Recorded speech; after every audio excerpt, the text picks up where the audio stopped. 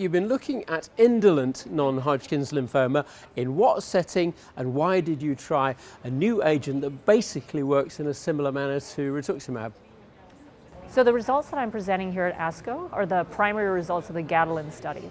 So the Gatling study investigated the combination of a novel anti-CD20 monoclonal antibody called Obinutuzumab in combination with bendamustine versus bendamustine alone for patients who were proven to be refractory to rituximab.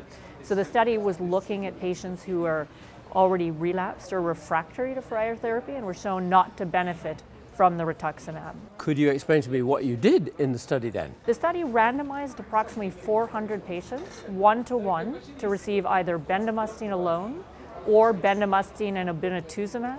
Patients who were responding to that combination treatment were able to go on to get obinutuzumab maintenance for up to 2 years of therapy.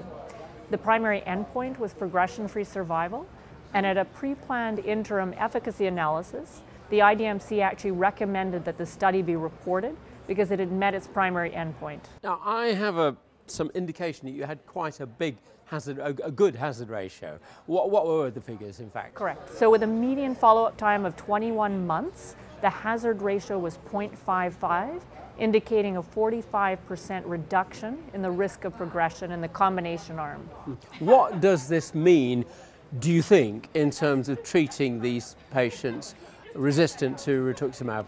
So, well, importantly, the safety profile was very favorable. So there was very little difference in toxicity between the arms, but certainly a big benefit in terms of efficacy with improved progression-free survival that was virtually doubled with the combination.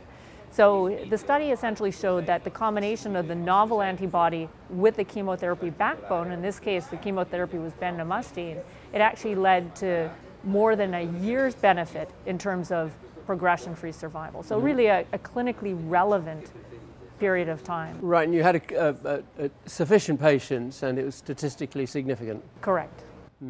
What do you mean then by saying a clinically relevant or clinically meaningful benefit? How would you in fact think of using this agent?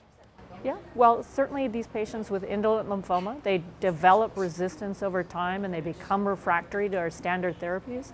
This particular population was a group that was already shown to be refractory to rituximab, and when they needed to go on to get to their next treatment, the combination of the novel antibody to the chemotherapy backbone, bendamustine, really improved the duration of time that they were able to stay in remission.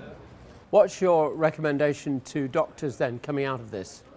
Well, you know, this is the first randomized controlled trial that's actually shown a benefit for a novel anti-CD20 monoclonal antibody in patients who are refractory to rituximab. So it really is a novel combination that in patients known to be refractory, I think that particularly with bendamustine demonstrates a definite improvement in outcome.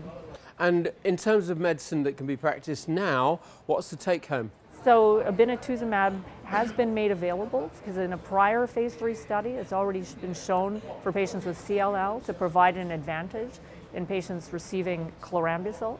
So this is the second, broad indication where obinutuzumab now has been shown to be beneficial.